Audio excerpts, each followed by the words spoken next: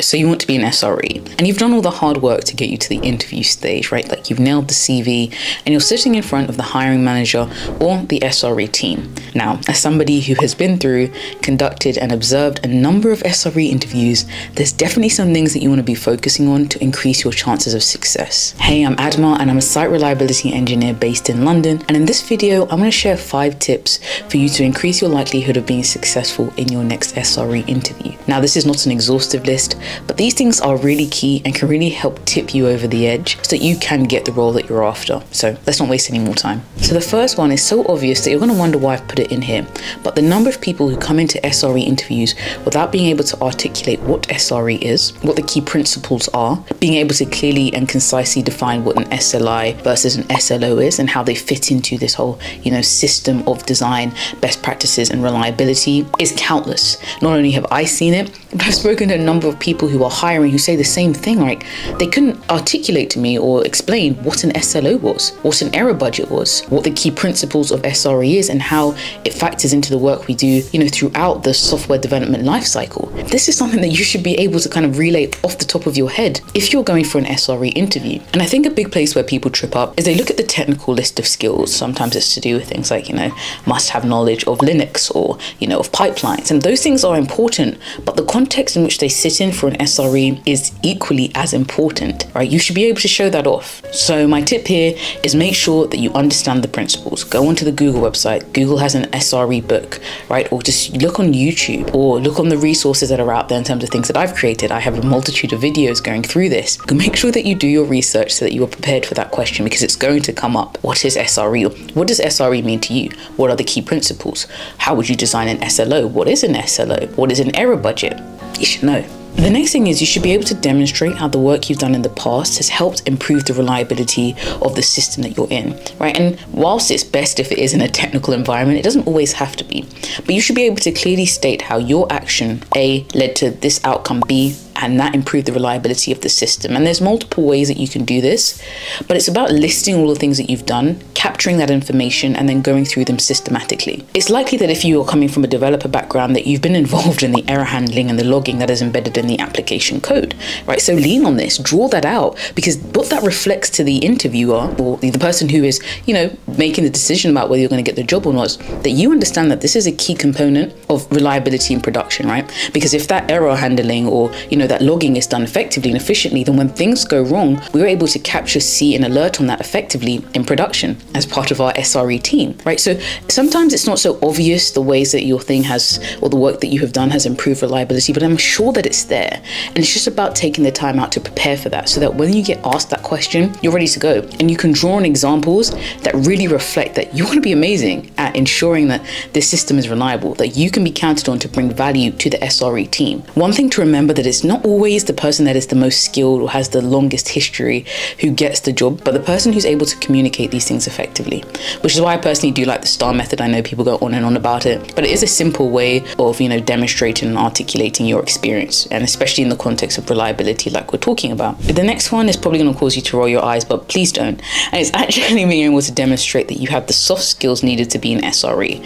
And I know for a long time, a lot of us were like, ugh, soft skills, gross, but they are so key to being a efficient SRE that they can't really be overlooked. And whether the person says it or the interviewer says it explicitly or not, they're going to be looking for evidence of these skills in your history and in your work experience. So what am I talking about? I'm talking about things like problem solving. Sometimes as an SRE, there's an issue with the system. You may have some indication through some monitoring and alerting, but you have to work the rest out. You have to solve the rest of the problem, trace back, gather the right information in order to make an assessment, make a judgment on what is going on so we can remedy this, right? So what in your past demonstrates that you have problem solving skills, but also communication. We do not work in isolation as the SRE team, right? We don't do everything on our own, and we shouldn't be trying to do everything on our own. So how are you able to communicate with people from different teams, right? Who have different levels of understanding about what you're talking about, right?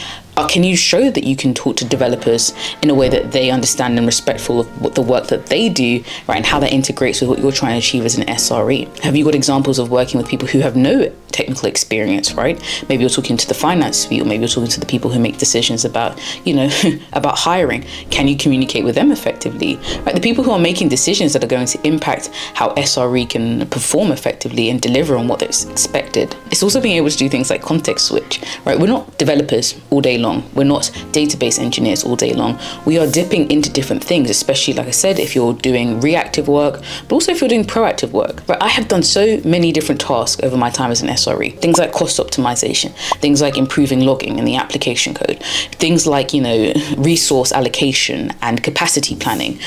There are so many things: monitoring and alerting, setting things up from scratch or moving from one system to another, building custom monitoring, alerting pathways and architecture. So many touch points. So I have to be able to switch context. And I'm not saying you have to do that every 3 seconds, because that would be excessive. But one day or 1 week I may be working on this, and the next week it may look different. And the next week you may be on call. And so whatever comes across your table, you need to be able to handle it. So can you show examples of being able to do that? And the obvious one is going to be working under pressure, because if you are on call, then when things go wrong, when the alerts start, page duty is dutying, right? It's doing a lot. How are you going to perform under pressure? Are you going to kind of shy away and, panic? Or do you have experience in your past showing that, actually, I'm pretty good under pressure? And again, sometimes it will be a very technical example, but other times it may be from a job where, you was in a high stress situation with people, right? Where there was like a time constraint on the thing that you were trying to achieve, and you didn't panic and you was able to deliver. And, in the STAR method, this is what I was able to do. The next thing is actually understanding systems design and architectural best practices. One way that an interviewer, or us as the SRE team, will try to ascertain if you understand how to build and maintain reliable systems is through architecture and architectural design, effectively. And this is because reliability is not an isolated thing that we can kind of pinpoint in one section of the life cycle, right? It is throughout. It's embedded ideally throughout the whole system. And therefore, we may be talking about reliability on the level of the database, maybe on the level of the server, perhaps on the API levels. Maybe we're talking about CDNs. Maybe we're actually talking about the application code or testing. What about pipelines? How does this vary between environments? And so you really have to get comfortable with understanding how systems can be designed optimally for reliability effectively. So get familiar with these. Spend time watching videos that are talking about architectural design, or engaging with white papers that, a lot of the big cloud providers like AWS and so forth put out for you, and then dive deeper into these resources or the services that you may be talking about, so you can understand again how to optimize. How do you optimize S3, for example, or your EC2 instance, or, your database for reliability and performance? How could you do those things? Because you may be asked those questions, and especially if you are going to be applying for a job in like a cloud environment, they're going to be asking questions that link to that particular cloud provider, right? And the some will be on-prem, and granted, I have a lot less experience of on-prem than I do of cloud. I have to say I'm a cloud native SRE, but you need to be able to articulate these things. And furthermore, you probably need to be able to draw them, right? Because in some of these interviews that I've conducted and interviews that I've had to do, I've been asked, draw a diagram to reflect what you're saying. I want to see an architectural diagram right here, right now. Right. And so I've become used to using something called Draw.io, which is a free software, and it's linked to my resource guide that I can use to kind of, draw out these diagrams, and then you can talk about them. Even practice doing them for different systems, because the optimal architecture, say for a web application with thousands of users, may be different to a platform that is supplying, data, financial data to the C-suite. So it's largely a data pipeline that you're dealing with. So get familiar with these things and practice. Try and get feedback if possible from people in the industry. That's really helpful.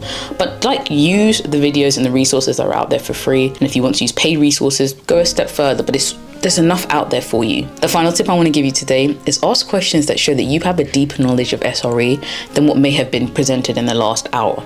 Now, questions, that bit at the end when they say, do you have any questions, is a prime chance for you to show off things that haven't been able to rear their heads so far, right? Perhaps they haven't spoken to you about alerting in their system, right? But you want to bring up automated alerting. You're asking them questions about how they handle this. Or maybe they haven't spoken about incident reports and incident management. Maybe they haven't spoken in depth about their monitoring alerting system. Maybe you didn't remember them talking about distributed tracing. And when you ask these questions, what you are showing is that you understand bits about the reliability kind of principles that they haven't yet spoken about, right? So it's your chance to dive deeper. Better yet, If you've also kind of researched the business, then you can get even more specific about the things that you want to talk about and the questions that you want to ask as they relate to this particular problem or the products and services that are being offered by this company and how they relate to reliability. Just whatever you do, when it gets to the question bit, don't say, I have no questions. I think it's just always a red flag. You have no questions, you're going to work for me in this thing, and I've answered all your questions as the interviewer. I guess. And I'm not saying that it's necessarily going to kill your chances completely, but I do think it lowers it. And why not use every advantage that you have to increase the likelihood that you're going to get this SRE job if you want it. That's what I wanted to talk about today, but I will leave some resources, like I said, in the description, the free SRE resource guide that I have. Also, the webinar that I did a while back, which has a lot more information on preparing for, the process of getting an SRE job. That's just linked in YouTube. Also, my course, if you want to dive a little bit deeper, all that stuff will be left in the description for you to explore. But I'll see you in the next video.